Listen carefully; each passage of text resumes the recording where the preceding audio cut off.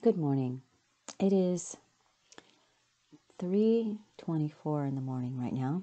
I've been up probably for about an hour or more because I haven't been able to sleep. I usually get up early to make these videos anyway, but not this early. Yesterday, was it yesterday?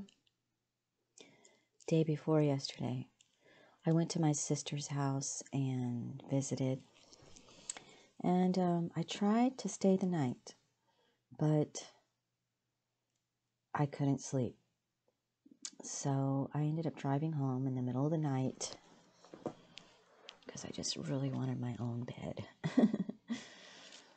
But I don't think the issue was, that I wasn't home. I think the issue was that I'm currently weaning off of sertraline. Zoloft. I began taking Zoloft years ago. Like, I don't even remember how many years ago. I'd have to count it, and I don't want to do that right now. But it's been years, longer than 10 years. I've tried to come off of Zoloft a handful of times before, and each time I try, the symptoms return. But this time I really want to get off that frickin' medication.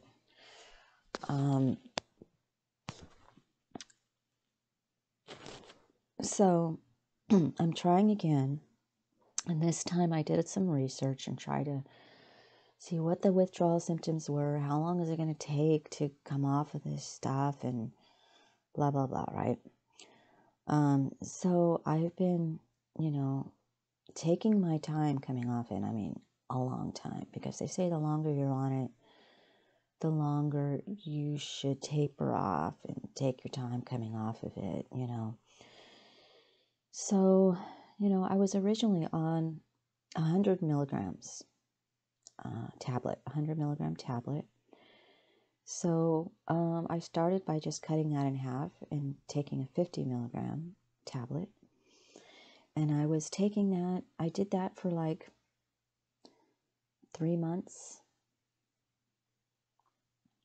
3 months, and I did have some withdrawal symptoms at first, but then those kind of went away and everything was fine, which is why I thought, okay, maybe it's time to cut it in half again.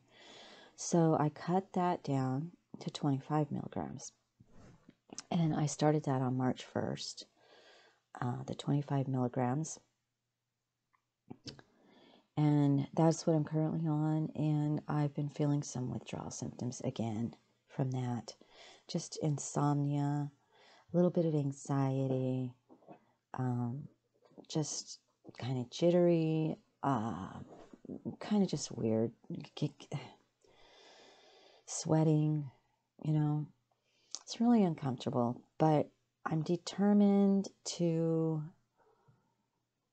kind of tough it out this time. I'm really trying to tough it out this time. I really want to get through this, get through the withdrawal symptoms. I don't want to have to go back on this medication. So at least knowing that this is normal for some people to have these withdrawal symptoms and to have these, it doesn't necessarily mean it's a relapse. It's not a relapse. I mean, it's normal for this to happen. So I'm going to try to give my body to adjust. I'm trying to, to do all the things that they say to do to help ease the symptoms and to help anxiety and depression naturally, like, the exercise and trying to,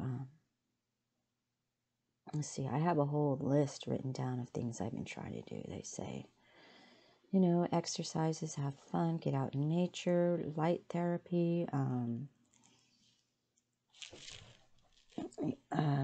just a whole list of things. And I'm trying to do more of those things to be in a healthy state of mind so that when I do come off the sertraline, I do not have a relapse. My big thing was anxiety.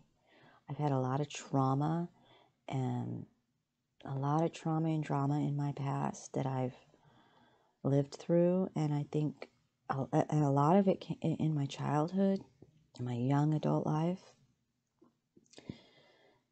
And they say that that gets caught up in your nervous system and everything. And, you know, honestly, I've been through a lot. And so, you know, I don't know if maybe a lot of this stuff never got processed or was dealt with properly. And so it has caused me a lot of anxiety and depression in my past. And so anyway, I'm just hoping, I'm trying to make healthy lifestyle changes. I'm going to get back into therapy. I had some issues with my insurance, and my therapist went to another, she quit and went to another thing, and they didn't find me another one. And so I'm kind of stuck here with no therapist right now. But I'm going to find another one. I am, to help me get through this, because they say that helps. And hey, prayers, right? Pray for me, everybody. I really, really want to get through this. I want to do this. I don't want to have to go back on this medication. I don't think it's supposed to be a lifetime thing. I want to get off it, and I want to get back to normal. I want to just be normal, and I want to be able to learn to cope with the anxiety and depression without the medication. Deal with, I don't want a Band-Aid. I want to fucking deal with whatever the underlying issue is and be done with it.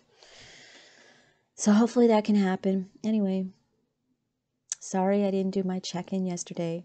I didn't sleep.